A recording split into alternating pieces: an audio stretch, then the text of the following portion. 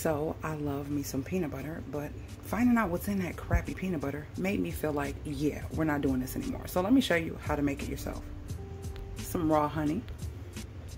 You need some oil of your choice. I use grapeseed oil. And I just get regular peanuts. Cocktail with sea salt. That way you don't have to add the salt. And that's it. That's it. All I added was the honey and the peanuts. You can also use a high-powered blender, a huge blender if you're going to do a big batch.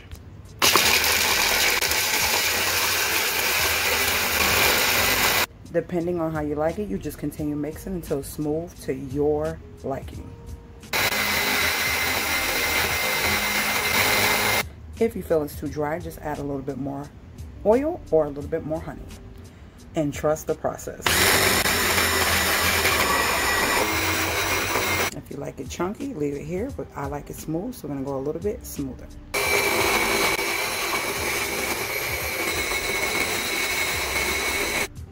Look it, guys. Hold on. Give it one more swirl.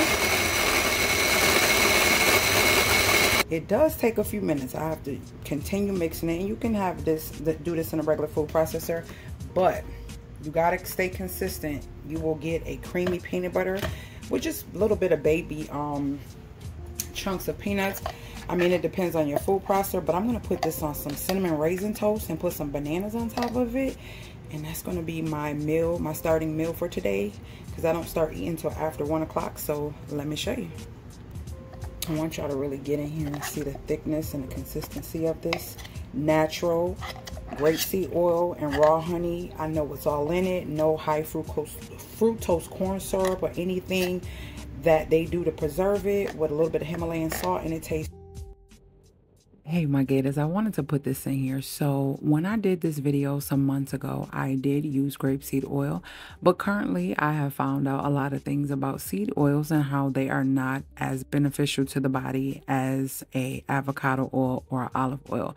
So if you decide to make this and you do have avocado oil, I would suggest avocado oil. I would not suggest olive oil because it'll give you an acquired taste, and I don't think that's something that will be desirable in your peanut butter, but to each his own. I just wanted to let that be known. I am currently using avocado oil in my actual peanut butter. So tastes so freaking amazing, and it's creamy. I'm going to transfer this to a glass container for right now.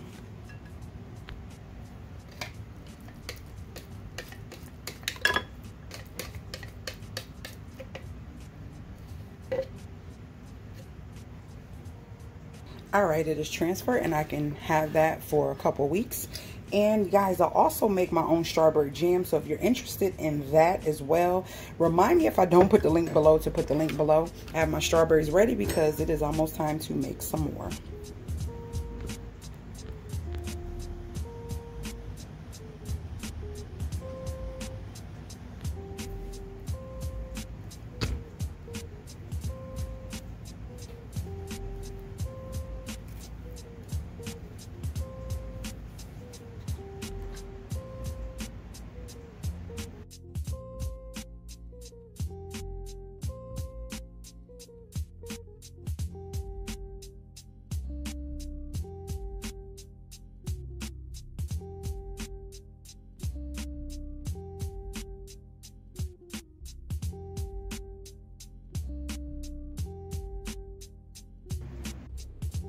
I wanted to pop back in and say, if you ever been to Whole Foods and they have these sunflower, almond, and cashew butter machines, this is basically the texture that you will get. Make it a little bit more creamier, but it'll be definitely resembling something like this when you get a natural unprocessed butter.